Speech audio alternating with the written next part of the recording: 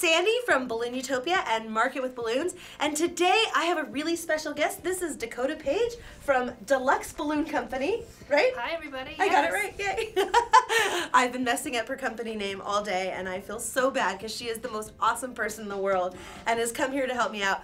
But even better than that, she is going to teach you guys how to photograph your balloons for social media. But photographing your balloons can be a challenge because we're going from 3 dimensions to 2 dimensions and it doesn't always translate. So Dakota is going to teach us how to do it well. Hi everybody. Thank you.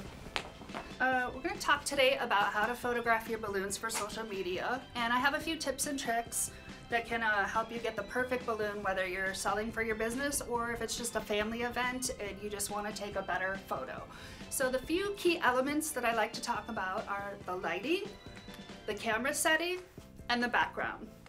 So first of all, once you leave your shop or your home and you have your beautiful balloon creation, you're going to want to take your balloons, make sure that they're symmetrical and that the bouquet or centerpiece or whatever you're doing is facing forward and everything looks good, the colors are good. You might even want to step back and take another photo and check for any color variations.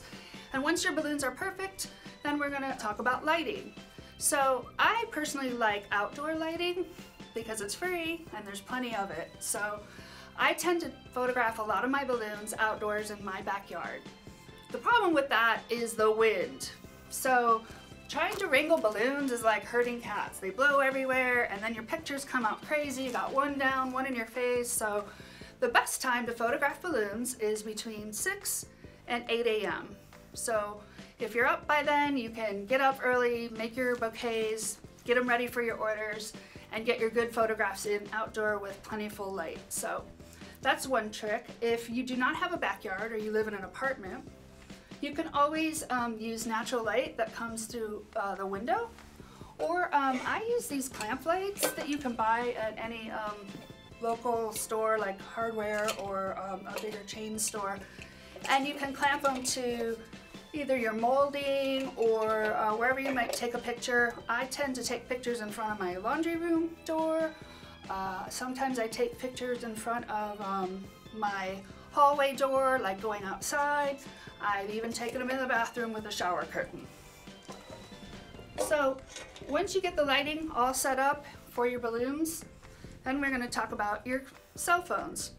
By now, most of us are using our cell phones for our businesses and you know, to try and take good photos for your family events too. So the first thing you're gonna do is go into your camera settings.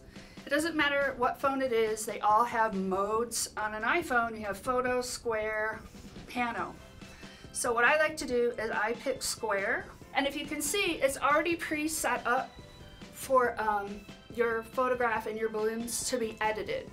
So there's no cropping later, there's no squishing the photo or the balloons, and you can usually get a pretty good photo using square, and then it's all set up for Instagram, Facebook, Snapchat, Twitter, whatever you're doing. It's a big time saver and you can just use the one photo for all your platforms. So once you have your setting, your lighting, then let's talk about the background. Like I explained before, I use my laundry room, I'll use my front door, I even use a tablecloth, and you can get these clamps at any hardware store, and I like clamp it to my window or wherever, and then I have a perfect backdrop.